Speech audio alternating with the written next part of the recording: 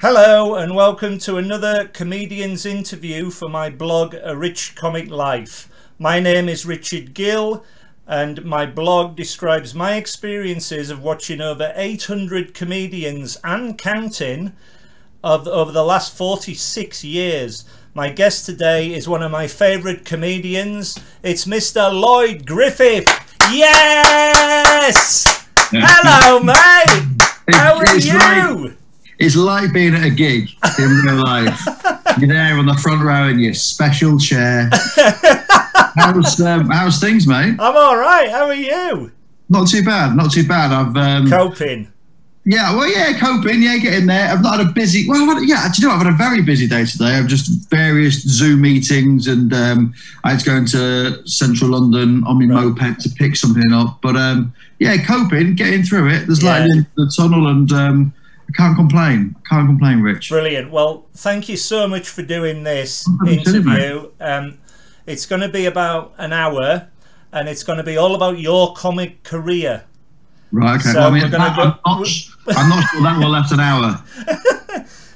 So we're going to go right back to the start. You're one of my very favourite current comedy acts. I like current as well. No. But you make me laugh so much, and you know it. How did you become a comedian in the first place? Well, I've always known that I'm a bit of a div, like a bit of a clown at school. Always a bit of an idiot. At home was always playing up. Got quite a funny family as well. Like my mum's really funny, my aunties are really funny, my uncle's really funny. So I was always surrounded by naturally funny people. And so I don't know, I just remember being young, like when I was really young and watching TV and just thinking, oh, I'd like to do what they're doing. And obviously that didn't happen for, 20 odd, 30 odd years until it kind of really came to fruition. But I kind of went off on my singing career first off, and then after the singing career, I kind of decided to dip my toe into comedy, and you go to open mic nights. And then I remember going to a comedy course actually it was in Regent's, just around Regent's Park. And I went on the same day as Rob Beckett. We don't remember each other being there, but we looked at our emails and we realised we were on the same course on the same day. And there was a number of people on this board, and they were just saying, it's a long old slog. You know what I mean? You're going to be doing it for like 3 to 5 years before you will even make any money. And they were kind of putting a bit of a downer on it, really. And it was good advice, but it just made me go, do you know what? I want to try and do it quicker than that. And luckily, I just did a lot of MCing. I did a lot of MCing at the start, which just enabled me to, to kind of kickstart stage time, really. Do you know what I mean? Because not a lot of people like to MC at the start. And then I went to a lot of comedy. When I moved to London in 2008, I went to a lot of comedy in London. I lived in Aldgate East at the time, and I went to Backyard Comedy Club, which was then called Finfig Comedy Club, which then changed back to Backyard Comedy Club. Lee Hurst, yes, of course, was hosting. And I remember the first show that I went to, opening act was Milton Jones, the middle act was Stefano Paolini, and the closing act was Mickey Flanagan. Wow. And but Milton and Mickey hadn't been on TV at the time, and I just remember thinking, like, how are they, like, why aren't these on TV? And like, how are they making, like, this is incredible. Like 220 people in a small room. I was like, this is insane. Like the atmosphere was just out of this world. And every week I used to go, I used to like basically collar various different friends, like, do you want to go to this comedy club every week? So I think I went like 3 or 4 Fridays or 3 or 4 Saturdays in a row. Like Lee Hurst was a bit like, oh mate, it's getting a bit weird now. I was like, yeah, isn't it? But like, I didn't really know of any other comedy clubs, and then would read Time Out, would kind of like speak to various people, asked, and then after about 2 months, I asked Lee Hurst, I was like, look, how do you get into comedy? Like how do you get onto stage? He's like, well, you can't do it here, because at the time they didn't have any new act nights. It was just a pro act night, on the Friday and Saturday. He's like, go down to Comedy Caf, go down to Backyard, downstairs at the King's Head Crouch End, speak to people. And that's what I did. And then about 6 months later, got my first gig, and it was absolutely fine. Like I wasn't great, and it just kind of kicked off from there. Really, you just keep going and keep going, try and hone your act, figure out what it is you want to say and stuff. So, but I had the experience of singing and performing, so I kind of knew how to work a stage and work an audience to an extent. But so yeah, all kicked off from there, really, from just so me. What sort of year was this? We were talking your first gig. 2009, February 2009. It was at the Goat Tavern in Green Park. Wow. So a room above a pub. It was the Laughing Horse. So my first ever gig was a competition gig, and it was like the Laughing Horse New Act of the Year. Right. And I won that, and I was like, oh, Bobby Big Balls, being like, okay, fair enough. Do you know what I mean? I'm probably going to get a DVD deal, Wembley Arena. And then did the next round, won that. And I was like, oh my God. Then did the quarterfinal, got to the quarterfinal. And then in the semi-final, I was absolutely doggers. Like, I got beat by Nick Helm and Paul F. Taylor doing Helm and Taylor and another act whose name I can't remember. But I remember just thinking, oh, I'm out of depth here. Like, there's much better acts than me. I was just really lucky with the other rounds that I had. So, but yeah, so that was 2009. So 12 years ago. So when you first started, you say your first gig was a competition gig, but then after that, did you get experience from playing like 5 minutes in free comedy nights and things like that, and you had to take friends along? Yeah, that's exactly it. And I think, a lot of people that that go to comedy, like James Gill's nights, are obviously like, it's a brilliant night. It's a little gem of a night. If anyone ever says to me in London, like, oh, where's good to go in comedy, when there's not a global pandemic on, you do recommend, either touring shows or various club gigs. But one of them is, you go, oh, well, do you know what? On a is it what day is it usually? Is it Thursdays? It's normally a Thursday.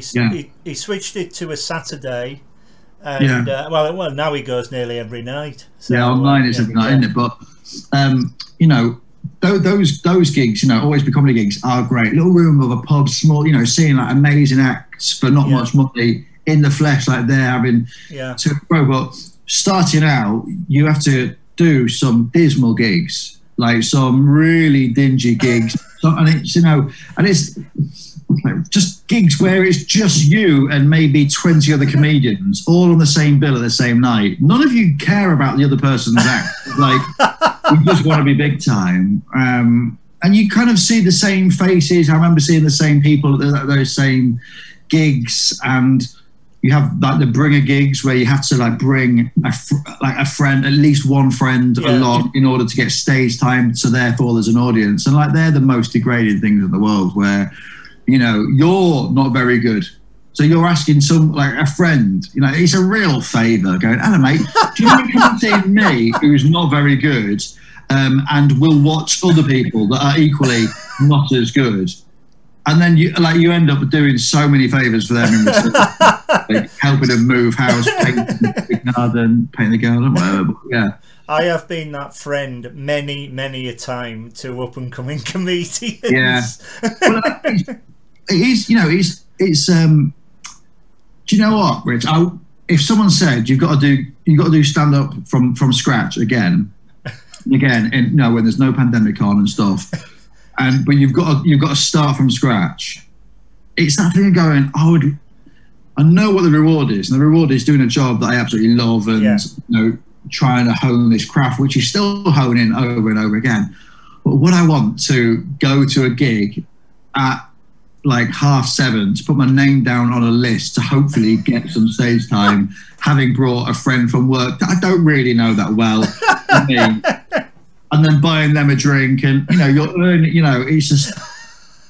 I've been there. I remember, but you do anything for stage time. You do absolutely anything for stage time. And I remember I had a job, like quite a serious job, which was well paid and had security, and I decided to give all that up to go to Swansea on a Tuesday night for 80 quid. But I remember finishing work on either a Monday or a Tuesday, and then getting getting like 2 or 3 hours off work, and then basically cycling to King's Cross, getting a train from King's Cross to Edinburgh. Wow. Doing 5 minutes stage time at the Red Raw stand night. Wow. I had some sleeping pills and 4 cans of Stella. Had them on the sleeper train on the way back, because I didn't realise there were beds. I thought I had a bed, but it turns out I just took the seat. So I was like, oh, that's not ideal, is it? Then I'm drinking this Stella and these sleeping pills. I've got a photo of it on my phone somewhere. I'm sure I can find it. And it's just like me with like, they give you a little sleeping mask. You just sat on a seat and you have to try and sleep.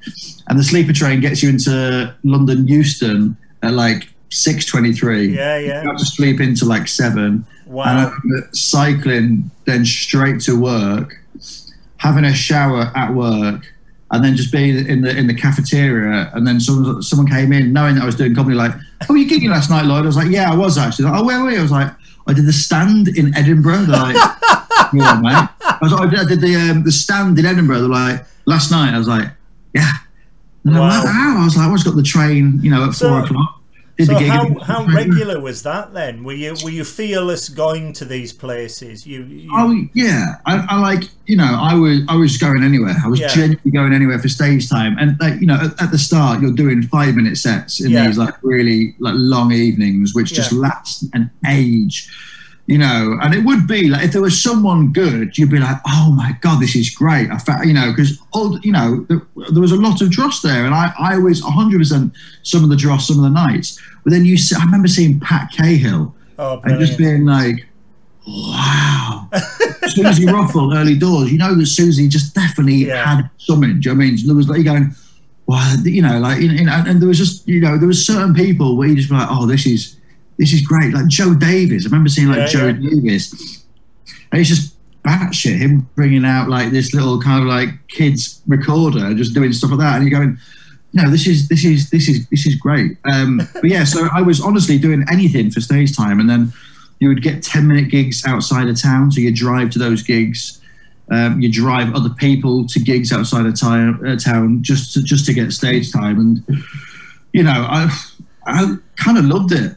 It's brilliant. That's a reason why I write the blog, because for me it's magical to watch these great acts start and develop, and watching them time and time again to me is just brilliant, because the blog is such an enthuse.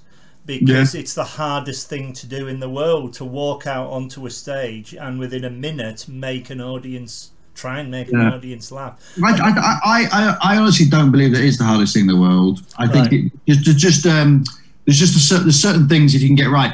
I think there are much harder things in the world, and I think there are much more jobs that are like being a paramedic or you're a teacher or single parent mum, and that's I just think with comedy, once you've got it, doing that at the start is the hardest job, because it's like if you really want to do it, if you really want to be a comedian and it doesn't work, if you go out every night, it is the hardest job, because that's not going to be your job. And the hardest thing is to accept that, oh, I'm not cut out for this. But if it does work, then you kind of figure out how to do it pretty early on. And some people obviously fly really quickly. Some people it takes a little bit longer. It's you do anything for stage time at the start. I was chatting to Rebecca about it. And I had a go. I've told this story to many a comedian, but I actually had a go. I got it out of my system very early on, and I went to the promoter and I said, look, I think I can be a stand-up comedian. And he goes, oh, he said, there's a gong show for old folk. It was at the Edinburgh Fringe. It was on a Monday afternoon. And I said, right. And I went away and I wrote a script and I read it out to him, and he said, this is brilliant. Go and knock 'em dead. Now I ran on, and there was 3 people in the crowd. There was the 3 old fellas. and the first thing I said was, "Hello, everybody. I think I look like Eddie the Eagle Edwards, but I can't see the resemblance myself."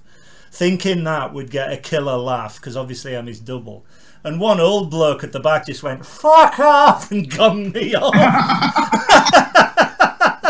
So I walked off to my own footsteps, and the promoter went, "Go on, have another go, have another go." So I did the same thing, roughly happened again, and I looked at him and I said, "Well, I think my place is in the audience. Never say never again, but, you know, I will support them forevermore."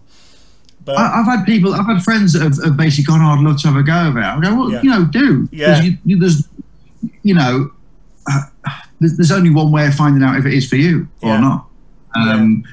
And it's interesting. Some of the people that have said to me, "I really want to do it," you go, "Okay, cool." And then some of them that actually do it, you go, "Oh, well, fair play to you," you know what I mean? And then that have gone on to do it or haven't gone on to do it any further. Yeah. And I think it's really weird as well, because like I think certain people are born naturally funny. Certain people are born naturally funny. And I think certain people are born with the ability to write really funny stuff and then learn how to deliver it. And I think I personally think I come under the naturally funny end, because because I struggle to write, but I find that harder than, you know, I'd rather if someone's I'd not rather MC, but I just would be able to just riff and just have a little bit of fun rather than come up with you know, an idea off the spot and just go with it. But I think there's certain people that come to you and go, "Oh, I think I could be a comedian," and automatically you go, "I don't find you naturally funny." So unless you've got the ability to write something killer, then fair enough. But there are people that, you know, in dressing rooms, you know, up and down the country, you're going, "God, you're not naturally funny." Like I don't enjoy hanging out with you. But there are certain people that you're going, you know, and obviously you don't have to be on the whole time. You don't have to be like funny the whole time. But there are certain people you just enjoy being backstage with because they're just naturally funny the whole time. Certainly watching. Sometimes they're not my own English. Certainly, having watched so many over the years, I totally agree with you, because there is that other level where they don't do anything and they're funny. Eric Morecambe comes to mind, Tommy Cooper, Les Dawson, Peter Kay. You know, there are these people that you just want to spend time with them because they're very, they just let off funny vibes. It's extraordinary. Having said all this, what do you think makes a great comedian? Personally, I think making a great comedian is someone that is just naturally funny anyway in real life. And they're the people that I admire and love and have been lucky to work with in real life are just naturally funny the whole time. Like I like growing up, like I loved Lee Evans. I loved Lee Evans, and we used to watch Lee Evans, Eddie Izzard. You know, I remember doing like a 5-minute or 10-minute spot at the Comedy Store, and I'd just done it, and I had a good one. Like no standing ovation, but I'd had a good one, and I just stood at the side, and then someone just came and stood next to me and was like, "Was that your first time?" And I'm like, "Oh God!" Like, and that was like, they just came, not a crowd. Literally, I was stood at the back in the dark, and then someone came and went, "Is that your first time?" And I just. And I just turned around and went, I didn't turn around, I was like, "Did it look like it?" And I turned around, it was Eddie Izzard. And I was like, "Wow." "Oh, is it like, did it look?" He goes, No, I'm just saying, like, I hadn't seen you here before. Like, I just wondered, is it your first time at the store? Wow. I was like, "Oh, no, it's my second time at the store." But he was like, "I really enjoyed it." I was like, "Oh, thanks very much." And then we started chatting and we went backstage, and he was very funny, like just naturally very, very funny. And then there's a bit where Ben Norris was running late, and Eddie was just dropping in to see Don and the rest of the Comedy Store crew. And I remember Graham came through, and Graham was like, "Eddie, we might have to ask you to go and do like 5-7 minutes just to fill." And it was so funny seeing Eddie Izzard just shit himself going, "What? No. Oh, I don't know. Like, who are we waiting for?" It's like Ben Norris, like, "I just, you know, I'm an albums guy. I'm not a singles guy. I couldn't go on and do And you just saw him pacing up and down. Yeah, and he was being funny about it, but you could see he was genuine. There was not fear, but like it had gone on and done something amazing. But it was so funny. And then Ben Norris came through like with minutes to spare and like motorcycle boots on. He'd come from Southend, with a motorcycle helmet in his hand. And he went, Eddie!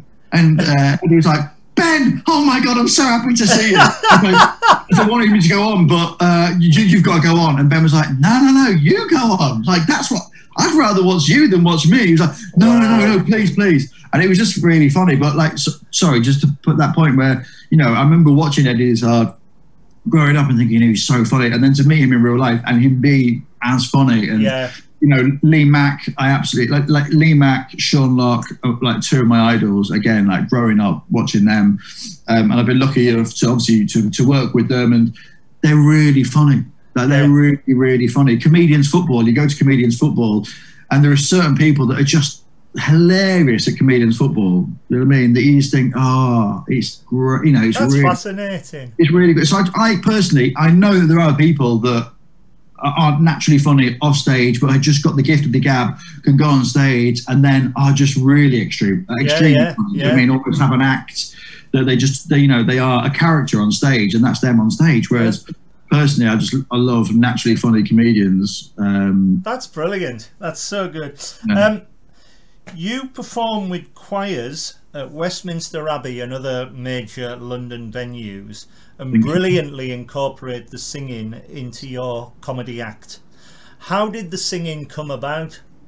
Well, it was mainly due to like, how did the comedy come about? I was already, I sang as a, are you on about how did I start singing? Yeah. Like, so I was just like in a normal school in Grimsby, and then I had a godfather who basically had a bit of retirement money left over, and he's like, look, do you want to go to this school for a few years?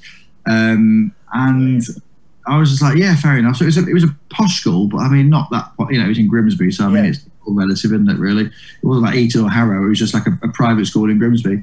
So I was like, yeah. And then I got there, I was there about a week or so, then there was a choir. I was like, oh, who's this choir that's singing this church? And the headmistress was like, oh, it's the choir, where it's a choir school. I was like, oh, how can you be in the choir? I really want to be in that choir. And so, you auditioned. So I spoke to mum, I went on auditioned. And then the choir master came down after I'd auditioned, a bloke called Mr. Shaw, lovely bloke, camp as anything, absolutely like incredible teacher. And, you know, that might have been where I got like the initial kind of like performance vibe, because he'd always perform, like even in like choir practice in the morning. He came down, he was like, we'd really like Lloyd to join the choir. And Mum was like, okay, that's great. He was like, so it's rehearsal Monday, Tuesday, Thursday, Friday, 8 o'clock before school. And then there's even song Tuesday, Thursday, Friday after school, and then 2 services on Sunday. And Mum was like, yeah, no, actually, to be fair, Lloyd is quite busy at the moment, so I'm not entirely sure that works. And he was like, and then you do get 50% off the school fee. She went, actually, double checked. He's fine. Yeah, he's fine. We can start Monday. So then I just started as a choir boy at the age of 7. And then 2 weeks after I'd been in the choir, we went on a choir tour to Belgium. I mean, I'd never really stayed at other people's houses before. That's amazing. And then I was going to Belgium, and I cried every single night, like a little mate. So, but yeah, and then the singing just took off from there. Like, it was just one thing that I was quite good at. What's brilliant watching your act is that you introduce it either midway through or near towards the end. So you've always got that brilliant ammunition's the wrong word, but you're so good at doing it that it's a guaranteed crowd pleaser, and it's wonderful to watch. But it really is. You know, I get a lot of stick from a lot of other people just being like, oh, he's cheating. You sing and he gets a round of applause. I'm like, yeah, 100%. I mean, like, I've spent 20 years training as a singer. I was like, I'm not going to then just waste that. I was like, if that gets an applause, I was like, me jokes aren't, so that may as well do. Exactly, exactly. But your jokes do. You've supported Rob Beckett in 2013 and Jack Whitehall in 2017 on separate tours. What was that like, supporting them? Yeah, it was great. Like with Rob, so like Rob's one of my best mates, and we started roughly at the same time, and you know, we just became really, really chummy. And then obviously he had a kind of cataclysmic ascent to fame, and well, it's a success more than fame. And he won all these competitions, and then got some TV stuff early doors, and it was becoming apparent that he was going to tour, and so he just said, look, I'd just rather go on tour with me mate. So that's brilliant. That's kind of how it came about, and we used to drive around with his little Nissan Micra, his little automatic Nissan Micra, which was great. We used to share rooms, you know, for the first. I actually went on tour with Rob for 3 tours. I did 3 tours. So it was like about 4 or 5 years of touring, but that was great. I mean, going on tour with Rob, and it was just like 2 friends, and we'd help each other. We'd help each other with material and, you know, support, because obviously away from home and what have you. We're both quite like home kids, really.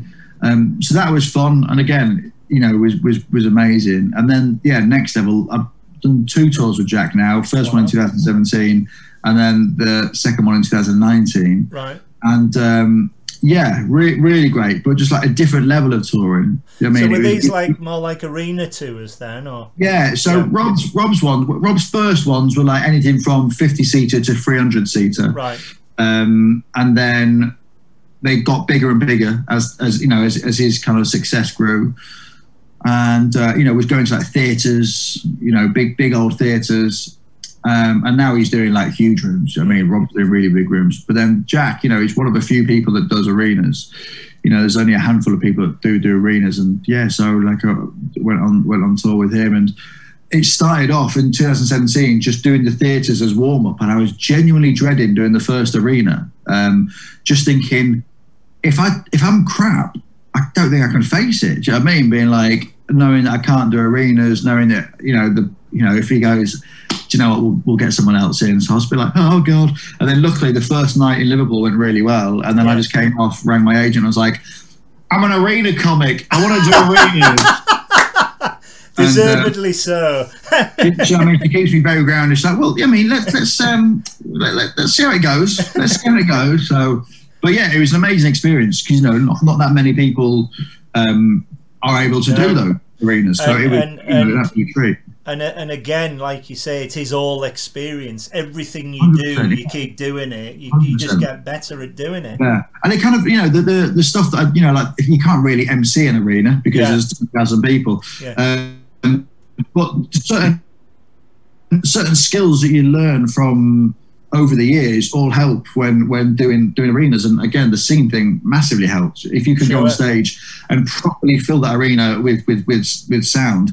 And I did it early door in the arena sets. I'd always sing early doors just to kind of get that applause. So people were going, oh, we've clapped already, you must be good. And it's a bit of a cheat thing going, it works, like you say. But again, I'm still going to take it, and then hopefully you'll laugh at the jokes. And, you know, luckily they did. So it was an amazing experience, and one that, you know, I still think about a lot. He's obviously very honoured that Jack asked me on that tour, and that Rob asked me on his tour. So, and it's now great that I'm doing my tours, and you know, climbing up the capacities, not at arena scale yet, Rich, but you will be there, my friend. I'll be there. I'll have no hair, but I'll be there.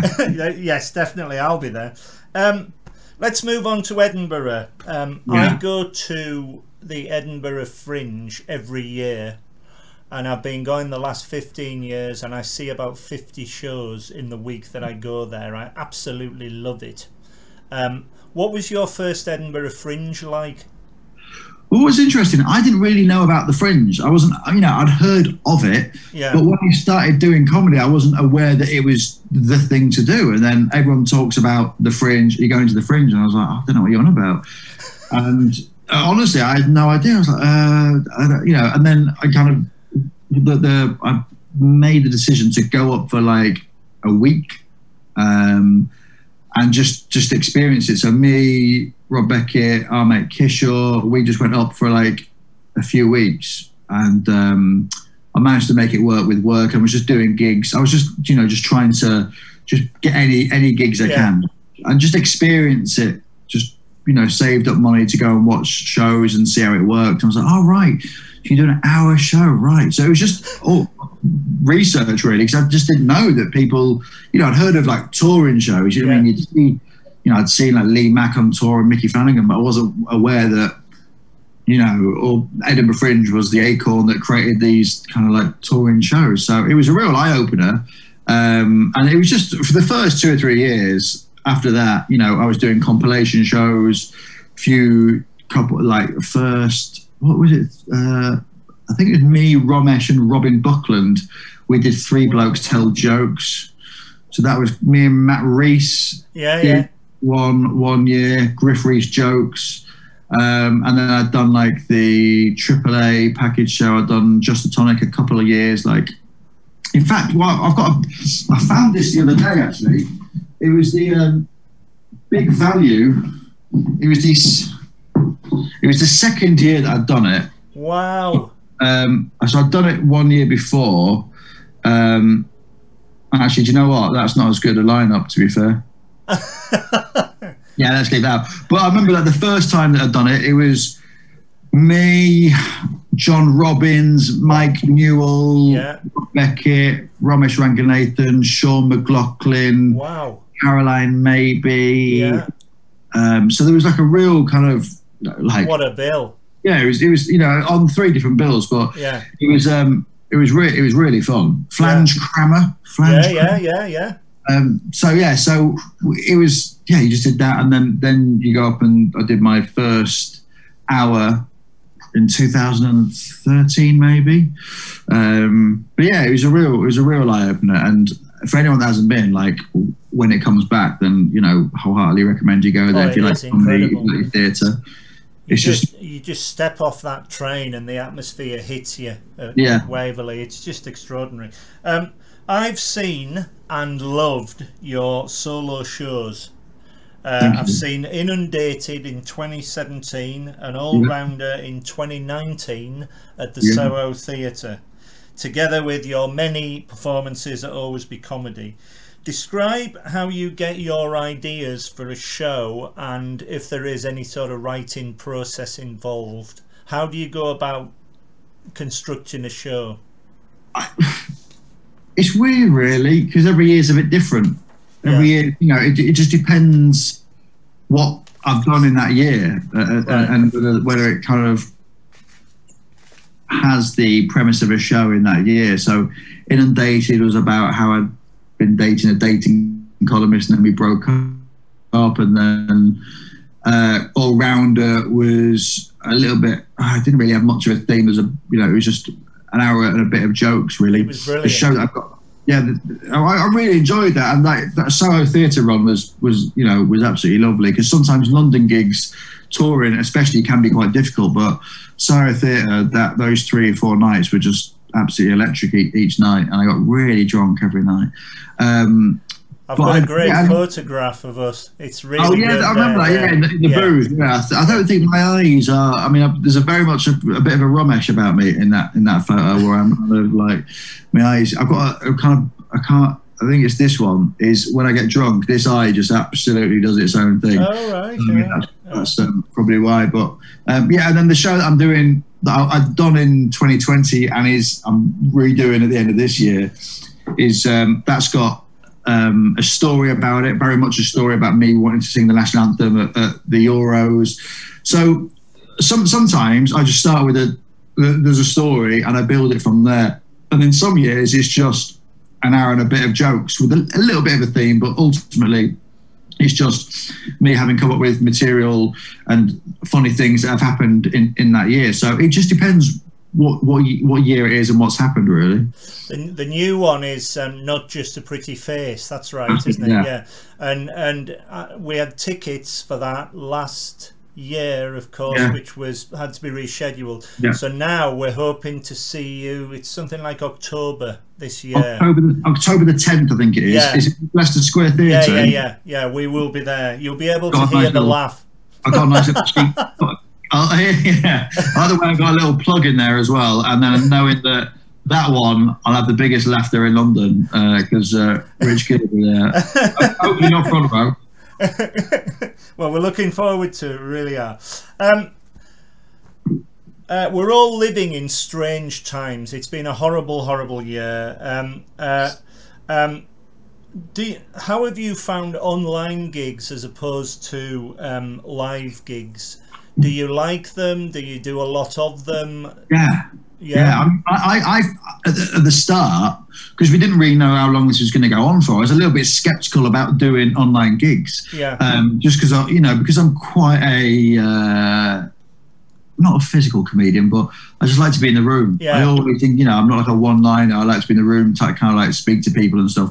So I was just a bit apprehensive as to whether I'd actually be any good. And then I tried a few and really liked them. And what you just got to realise, it's a completely different skill set. It's a different, well, for certain people, it's, it's not like you're doing stand-up live on stage. It's like you're doing an evening with, it's a little bit like you're doing, a chat show where it's, you're just kind of like telling it a little bit of a different tempo. So I've really enjoyed doing them. And over Christmas, did an absolute shed load of them and still doing them now. I mean, I've got 3 this weekend, 2 on Friday, 1 on Saturday. And I do it mainly for mental reasons, really, just to keep my brain ticking over, knowing that I am still funny, because that's the biggest fear, just doing a gig and realising, oh, God, it's gone. I'm not funny. So I've enjoyed doing them just for my mental well-being more than anything, and just realising after a little while, actually, it's a bit of a different skill set. You've got to do this, you've got to do that. But they've been fun, and it's been great to be able to do them, knowing that crowds have wanted them. Yeah. Especially, again, not to keep mentioning Always Be Comedy, but that's probably where you and I met, and where you really probably first fell in love with the comedy scene that you know and love now. But what James has done there is absolutely exceptional to garner an amazing community of people that love stand-up. And then he's garnered a community of comedians that love the audience, you know what I mean? So doing Always Be Comedy online is always an absolute treat. And it just brings so much joy to a lot of people's lives. You can dip in and dip out whenever you want. I think from my point of view, this is a very good substitute to live comedy. Online comedy. If it wasn't there, I don't know how I would have got through lockdown. But it's definitely been a lifeline for a lot of people, both performers and also and punters as well. And it has been great, but I mean, crikey Moses, I cannot wait. Even just the outdoor you can't gig. miss live. I love going out, having a few beers, and then, because live you just do not know what's going to happen. That's the magic of it. And when it goes well, you're in a room, and you're only in that atmosphere at that moment. It's just the best. Even so, like, I've had a lot of bookings coming through for outdoor gigs. A lot of outdoor gigs happening in the next kind of like few months once the curfews, the roadmap allows. And even they're great. Do you know what I mean? Because last year we did a lot of outdoor gigs, and people were just so happy to be out of the house. That was the thing. They were just like, and some of these outdoor gigs were as loose, or not as loose, but as energetic as kind of like Christmas gigs, or like just really, like, lovely, like a Glee weekend. Like if you do the Glee Club in, say, Cardiff or Birmingham on a Friday or Saturday night, and it's full, there's 400 in there, they're packed in, it just has such an electric feel to it. And that's what a lot of these outdoor ones felt like. It was just people like, we're out, we're having fun, we're not dead yet. We went to the Greenwich festival last year, and top of the bill was Dara O'Brien, Jem Brister was on, and it was really good, but we were like miles. We were just sitting there, and it was like freezing, but I was right at the back trying to laugh away, but it worked brilliantly. Dara O'Brien's set was superb. You have, like me, you have a love of football. With you it's Grimsby Town, with me it's Carlisle United. Yes, get in. And you have appeared on many TV comedy shows, and most notably as a host for Soccer AM, which you were brilliant at doing, and on radio for TalkSport and 5 Live. What are the differences appearing on TV and radio as opposed to live stand-up? Again, just different skill sets, really. Like I think with Soccer AM, you know, you're a presenter. You know, you're a presenter, and you know, you've got to present first and foremost, and you're a comedian second, which you know, some people fail to remember. But you know, it's like just. I remember going on Soccer AM for the first time, and like you go on you stand up, you go out there, it's you in front of like however many hundred people, however many thousand people, and you just go and do your thing that you want to do. That's it. On Soccer AM, there's a script. And then there's an auto cue, and there's guests, and there's like an earpiece in your ear, and in that earpiece you've got the director and the producer and the PA doing the countdown all in your ear. So you've got three voices in your ear, never at the same time, but still you've got to go, all right, that's Tim the director, oh, that's Darius the producer, and then it's like, oh, that's the PA counting me down to and 3, 2. There's all that. And then you got the guests, and then you got the crowd, and then you got all the oh hey, and it's like So for the first month, we were, you know, me and Jimmy especially were like, oh god. But once you've got that, it makes other things that you do in the future a lot easier to do, because you're going, crikey, if I can do live TV on a Saturday morning, after a while, you know, you realise that you can do other things. But I think stand up, and especially emceeing, helps for those things, whatever you do, you know, just to be able to step in and just, you know, do whatever you need to do. So all these things, you know, you do them, and they kind of, not the old analogy, you know, strings to your bow, but it is literally just adding strings to your bow that you can use later on down the line. Yeah. Do you prefer comparing to actually delivering a solo routine? I prefer delivering a solo routine. Yeah. There are some nights where I'd like to compare. It's easier. Some nights it's just easier. I'm like, look, I'd rather just compare tonight. I'd rather just go and chat to people, not have to worry about the jokes or what have you. But I'd say 90% of the time, I just like going out and just being a little fat idiot and doing jokes about being a little fat idiot from Grimsby with a weird voice. So it's yeah, I'd say definitely like, yeah, just. And also, but to be fair, like when I do my, you know, you see my stuff, like I like to chat to the crowd as well. Yeah. I was just going to say, you're very good at doing that. You're not afraid to do that, which is great. And it's, you know, some people do see it as a bit of a cop out. Like there are certain people that would never do that, and that's absolutely fine. But you know, there are certain people that only speak to the crowd. You know, so it's just trying to find what you're happiest doing, and then as long as you're happy, hopefully the crowd are then happy, as long as you're funny. What I love as well about your act is that whenever you're telling a story, the way that you deliver it, the audience are always rooting for you, and it's the way it's told. It's the way it's told. Do you get any nerves before you go on, and if so, how do you cope with them? I don't. Oh, you don't? Maybe I should. Right. Maybe that'll make me better. But is that right the way through since the start? Were you nervous at the start? Some gigs nervous at the start, yeah. Some gigs nervous at the start, you know. And I guess it's that unpredictability. If I was going into stuff that I wasn't really, you know, that things were out of my control, I'd be a bit like, oh. Now and then, if I'm doing stand up on TV, I get a little bit nervous because I'm like, it's kind of different to what you're used to. Yeah. And you know, some nights when I'm doing stand up on TV, I'm like, oh, this is great. But if there are certain things that are like not as they usually are, I'm a bit like, ooh, you know, I do get a little bit nervous. But ordinarily, yeah, stand up, day to day, on tours, doing my tour, doing tour support. No, I don't really get nervous. That's fantastic. That's really good. Who are your favourite comedians, past and present? You've touched on this earlier, I think. Yeah. So I think past, you know, growing up, French and Saunders were huge influence, like, you know, in my life, not just because all of my aunties and my mum look like Dawn French, so it kind of always like one of my favourite people. Oh, God, yeah. And yeah, when I signed to my agent a few, you know, about 6 years ago, the agency, like the department, had look after Dawn French as well, right. And Jennifer Saunders. So for me, that was like a no-brainer, being like, well, obviously, yeah. So yeah, Dawn French, Jennifer Saunders were huge growing up. Joe Brand, massive like influence. You know, like again, my family absolutely adored Joe Brand. And then like sitcoms I used to watch growing up, Men Behaving Badly, Yeah. Desmond's. I was absolutely in love with Desmond's growing up. Like Brilliant. I used to howl with laughter. But then like as a kid, I like clowning stuff like Mr. Bean. I absolutely loved Mr. Bean.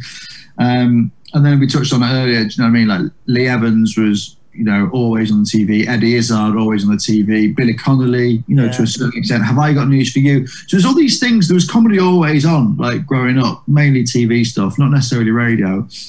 And then as I got older, I kind of figured out people that I liked just from seeing them on TV. And, you know, it was very much a Jack D, Sean Locke, then Lee Mack. And just having like these soft spots for these certain comedians. That's brilliant. And then now, I just love kind of anything. Like there's certain people that I could watch John Kearns day in, day out. I could watch John Kearns day in, day out. Tim P, Daniel Kitson, Lolly Adefope, people that are just not necessarily straight stand-up, that's a bit quirky. Like I just, you know, and then you got your friends, you know what I mean? I genuinely think that Rob Beckett is naturally one of the funniest blokes in the world. He is. And I used to watch him on tour every night. Because I just knew that it'd be a different set, you know, or like he likes to chat to the crowd. You just know that it will be just different, and there'll be funny bits in it. So yeah, we're the comedy scene's really looking. There's an absolute plethora of really rich British, well, not necessarily British, but comedy talent that are applying their trade in the UK at the moment. That, you know, we're blessed. It is incredible. I mean, the reason why I asked the question is that in my blog there's a section called The Ones That Got Away,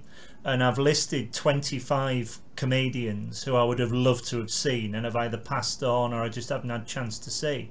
Yeah. And top of the list are Morecambe and Wise. They were the reason why I love comedy. But I have seen the first year we went as a family, I saw Les Dawson I saw Tommy Cooper. And in that year, Les Dawson was just phenomenal. And just, I'm gonna make this audience laugh, and he did all the characters and the piano and everything. And Tommy Cooper, the curtains opened and there's nothing on stage but a bed, and he's lying on it, and there's one woman in the crowd laughing, and it trickled round, so everybody's laughing. And after about 5 minutes, he popped his head up and he just went, "What? Somebody come on!" And that was just genius to watch. And Ken Dodd and the Two Ronnies, that was in the 70s. And then in the 80s I went through the young ones and alternative comedy. I saw Rick Mail and Carlisle. That was incredible. And all these comedians obviously hold lots and lots of memories. That's why the blog happens. And it's just wonderful to see, and I cannot get enough of going and praising and supporting you all. I just absolutely love it, and I hope it shows how passionate I am for it. Oh, cool, mate. Obviously, I mean, of everyone, it's you know, you're front and centre of it, so don't worry about that. I'm sure you'll be mentioned on Jonathan Ross or Graham. Well, I don't know about that. There's a number of comedians' books that I've read, like Lee Mack, Peter Kay. I've got them all here. And Jack D and stuff, and they do mention two of them, like Lee Mack and Jack D especially always mention Ivor Dembina, because he like runs clubs and we'd give him like feedback on jokes and stuff. So there's always like certain people. So I reckon if you're not already, you will be in some autobiographies at some point. You're very kind. One of my when you said, "Have I got news for you?" one of my favourite TV recordings that I went to.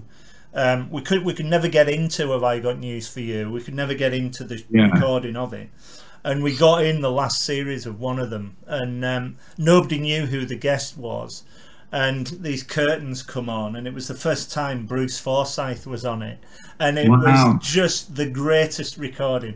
And, there's a bit on the half-hour thing where he says, where he's playing play your Iraqi cards right. And he's trying to read the auto cue, and he's going da da da da da da, and I am crying with laughter above Ian Hislop's head. And he turns around and he goes, "Please, this is satire." And you can hear my laugh on the recording as clear as a bell. And That doesn't surprise me at all. Fantastic. He was just fantastic. Yeah. Wow. Moving on from that, like me, do you go to a lot of comedy gigs as a member of the audience? No. I don't know why I put that question in, because every comedian I ask, they've all said no. Yeah. I think at the start people do. Yeah. At the start, because you want to go and see how to do it, what's your kind of competition, how to kind of like hone your craft. Then after a while, you get a little bit sick of it. Like you do get a little bit sick of it. I think the only, and I mean, even then I've been a bit cheeky. I kind of got promoters to sort me out tickets, but like Edinburgh, if I go to Edinburgh, I'll go and watch people, you know, friends and stuff. And but I think, like Ricky Gervais, me and Jack went to go and see Ricky Gervais at Hammersmith Apollo. Right. I went with Alex Winter, who was my tech at the time. We went to see Dave Chappelle at the Hammersmith Apollo. I went to see Ricky Gervais do a work in progress at Finchley Arts Depot, right, where David Earl as Brian Gittins was supporting, which was amazing because he died on his arse, and it was so bloody good. It was so good. And just hearing Ricky off stage just pissing himself at David dying on his arse was great. But yeah, so I did, and I have done, but I don't anymore, unless it's, you know, friends, you know, like I went to go and see John Kearns at the Battersea Arts Centre a few years back, just because I like seeing him. Daniel Kitson, similarly, Tim Key. So there are certain people you will go and see, and but I think because you're all commented out, especially if you're like, you know, I'm at the point now, well, you know, pandemic aside, where you're touring all the bloody time, and then if you get a night off, you don't really want to go and see a mate perform. You want to go and see a mate after. But what I do is, you know, just see if you're in the same city as someone at the same night, and then you can go and have drinks and talk to each other about the gig and stuff like that. If you're on a bill, would you stay and watch the other acts? It depends who they are. Like, it honestly depends who they are. And you know, if you're staying over, then 100%. Do you know what I mean? If you're doing a weekend somewhere, and you know, if you're opening and someone else is closing, you know, you'd stick around and watch them. If you're closing, you'd get there early to watch them. If you want to. But yeah, it just depends who they are, and you know. You know, if I'm opening and I want to go home, I'll go home. Do you know what I mean? If I'm closing and it's like 2 hours away from home, I'll probably get there half an hour before I need to go on and then go home. But yeah, last summer there was quite a few gigs with Al Murray and Milton Jones, and so you'd stay around for them because they're, you know, fabulous. Yeah. Just before we go, is there anything else you would like to say? Do you have any online gigs planned? Have you got any podcasts? Are you writing any books or anything? And also, where can people find you on social media? Yeah, I'd just say just follow me on social media, really, Rich. It's just Lloyd Griffith. If you just type that into everything, you'll find me. So Instagram, Twitter, you're LinkedIn. On all of them. Yeah, so just give us a shout, and then I'm on tour from September. So if people want to come and see me, you know, I'm on tour. I think it's pretty much like every day in September and a lot of October. Yeah, well, I'll see you there definitely. Yeah, October the 10th, Leicester Square Theatre. That's where you see me there. Yeah, and, you know, like look, a majority have sold out. We're adding more dates and stuff. So yeah, just check out the website. By the time this comes out, the website will be up and running. It'll probably be sold out. It won't. Please come. Please. Well, it has been an absolute joy talking to you. I could talk to you all night. I really could. You know, whenever you do gigs and, you know, you hear Rich's laugh, he's like, oh, he did an online gig the other week. I was like, is that Rich Gill? And I stood up. Well, check the gallery view. I was like, there he is. Hello, mate. You can hear that laugh a mile off. Well, you're very kind, and genuinely, you are one of my favourite comedians. So you say that to everyone. You say that to everyone, Rich. No, you are. Okay, if you don't, then please tell them I am one of your favourites. Okay, just get in there. Thank you so much for doing this, mate, and all the best to you. We'll see you soon. All the best. God bless. See you later on.